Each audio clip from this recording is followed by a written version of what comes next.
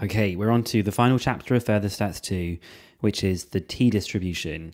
Now, the T-distribution, I think, is just a really fascinating area, and it's the final distribution that we'll be looking at here. And at the end of the playlist, I'm going to summarize all of the distributions and when we use them, so you can look out for that, because I think in Stats 2, Further Stats 2, once you figured out which distribution or which thing you need to do, the maths is actually quite straightforward and quite simple. So we're going to start off with a little bit of a story here. In the early 1900s, a man named William Seeley Gossett was working for Guinness Brewery in Dublin.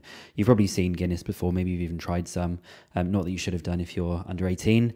And he was working for this company, for Guinness, and he was looking for better methods to try and estimate the means and variances of ingredients quality, but he was only using small samples from normally distributed populations.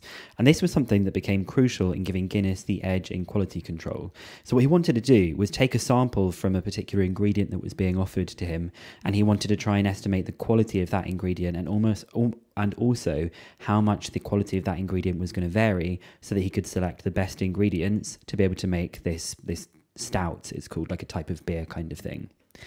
But because Guinness was very protective of its brewing techniques, and some also suggest that they wanted to hide the fact that they were even using a statistician to their advantage, Gossett had to publish his work under the pseudonym Student in 1908. So Guinness had this rule where they didn't allow anyone who worked for them to be able to publish anything under their name. And some people think it was actually because they didn't want to even show to other breweries that they were using maths to try and make their products even better. They thought that that would give them an edge there.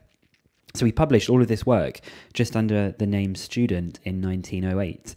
And actually during this time, he developed the T-distribution that was published as the Student. And he developed it by modifying what the normal distribution was to account for the increased uncertainty in small samples. And the name, the Student's distribution, stuck because people didn't actually know who had invented this.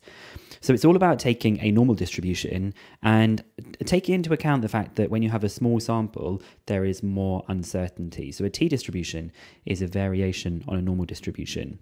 And then why does it get the name from Student's distribution? Why does it then loop back around and become the T-distribution or the Student's T-distribution?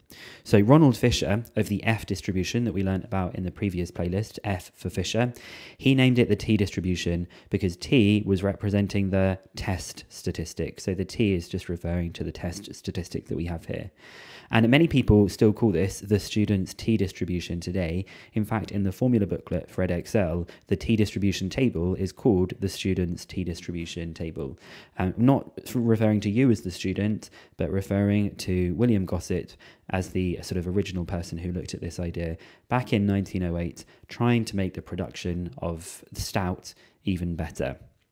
So that's kind of a bit of a story. I think that's just a really fascinating story about like how a company in like the 1900s was using statistics to try and get the edge on their competitors, and also how it had this kind of interesting name where it came from.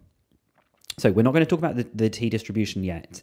We're going to think about why we wouldn't need the T-distribution in certain scenarios. So we're going to think about if we had a scenario where we had an unknown variance of a population and we have a very large sample size. In fact, I think we've already looked at some of this kind of stuff in chapter 5. Now, when we knew the variance of a normal distribution, we could use the fact that the sample means would have a normal distribution with a mean of mu and a variance of sigma squared over n.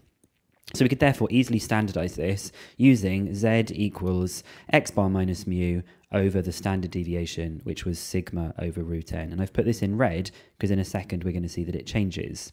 Now, if we don't know the population variance, so if we're saying we have an unknown variance, which is quite likely, we don't usually know the variance of a population. And if you think in the context of William Gossett, he didn't know the variation of people bringing their ingredients to him from the farms. He had to try and work those things out. So if we don't know the population variance, we know that we now know that we can use the sample variance as an approximation for the population variance. But this will only be true for large sample sizes. Or maybe I shouldn't use the word true. I might change that. This will only be good for large sample sizes that we've got here. We know that if the sample size is small, then our sample variance is not going to be very accurate. It's going to vary a lot.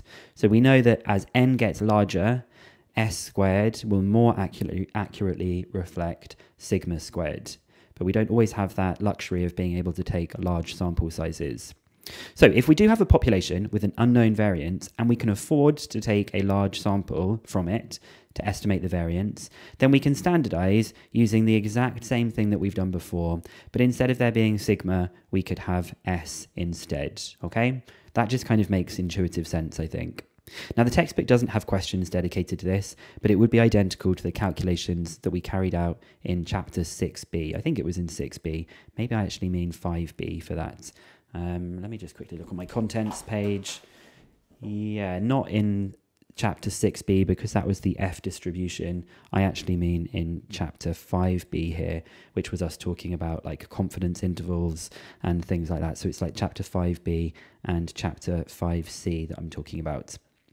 So large sample sizes and unknown variance, we just proceed as before, but we use S instead of sigma.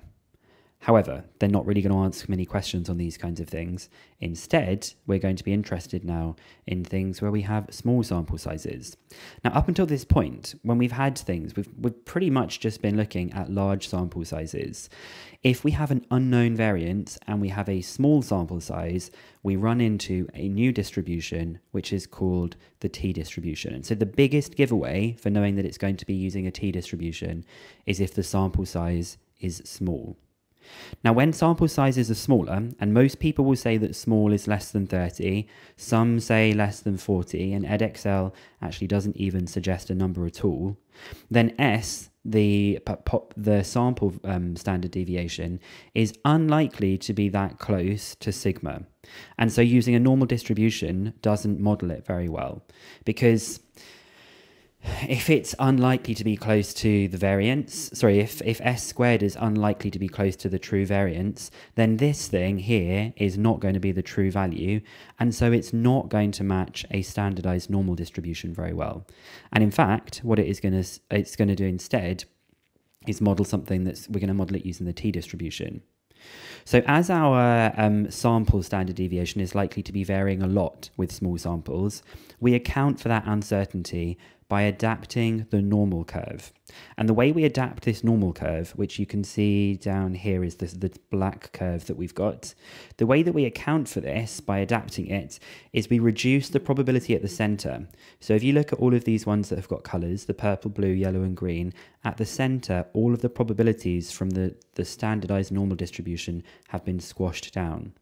And we give more of that probability to the tails. So you can see the tail parts that we have here, the colored parts are much higher than the standard normal distribution. So we've taken some of the probability from the top and we've shared it out at the sides like this. And the reason we've done that is because it is now more likely that observations will occur in the tails because we have less certainty with the variance.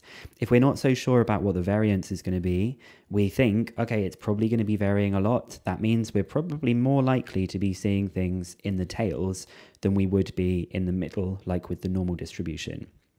So this is the T-distribution. It looks like a normal curve. It is symmetrical, which is great. We love the property of it being symmetrical, and the mean is in the middle, but the tails are fatter. Now, actually, that is kind of like a statistical term for us to describe this. If you look at the colored parts compared to the black part, they are fatter at the tails. There's kind of more probability in that section. There's more area in that part. And the hump that's in the middle of the normal distribution has been squashed down too.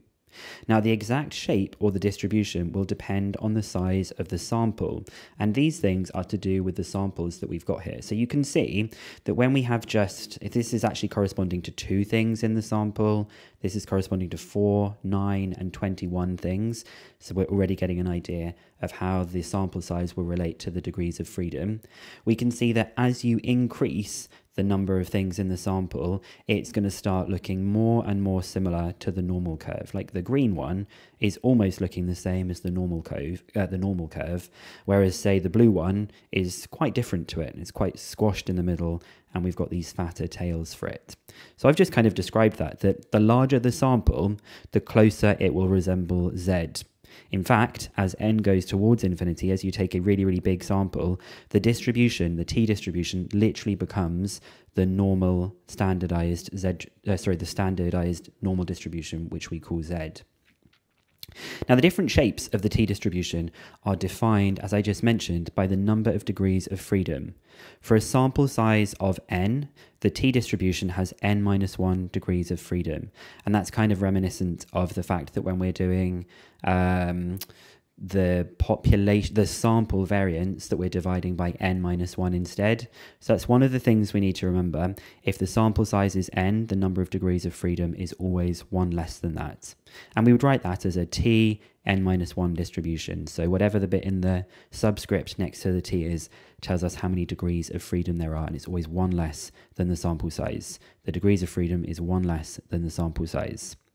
So before we actually do some calculations with this, I just wanted to show you the part that gets given to you in the textbook, and then this is to do with the normal distribution that we've got here. So what you'll see is the degrees of freedom for it are down the side, and then we have the probabilities that it exceeds a certain value along the top. So I could say for 4 degrees of freedom, the probability that it is 5% bigger than the probability it's bigger than 2.132 is 5%. So I'm going to sketch it over the top and then get rid of it. I am saying that for this t-distribution, the probability, and this is a T4 distribution, the probability it's bigger than 2.132 is 5%. We're kind of getting used to how we read these tables that we have here. Now, the thing I wanted to show to you is that how for large values of n, the t-distribution starts to resemble the z-distribution. So let's have a look. For some large values of n, let's just look right down at the bottom. We're saying that 1.289 is the probability above 1.289 is 10%. Now, if I look in the normal distribution one and I see where it's 10%, I've got that the probability above 1.2816 is 10%. So let's just quickly see that again. We've said the probability in the t-distribution that something is bigger than 1.289 is 10%, and here 1.2816 is 10%. So they're pretty close. But the further that you go to the tails, the more that discrepancy is going to be there. So if we have a look at our, say, 0.005, let's have a look at 0.005, which is 2.617. 0.005 is this part that we have here. It's 2.5758. Well, 2.5758, it's pretty close to 2.617, but you can see it's starting to kind of move a little bit further apart for these things, that they're not that close to each other. But basically, if n becomes large, it's going to become very, very, very close. So let's think about all the things we're going to be doing in this final chapter. We have got the mean of a normal distribution with unknown variance. This is going to feel really similar to exercise 5b when we're doing stuff like confidence intervals for the mean. So we'll be doing some confidence intervals with this kind of stuff. We'll be doing hypothesis testing for the mean with an unknown variance. This is going to feel similar to when we've done hypothesis testing with the normal distribution.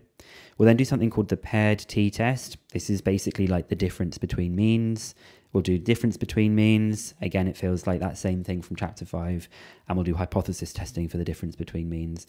And that comes up again. It feels like revisiting lots of these things that we've got here.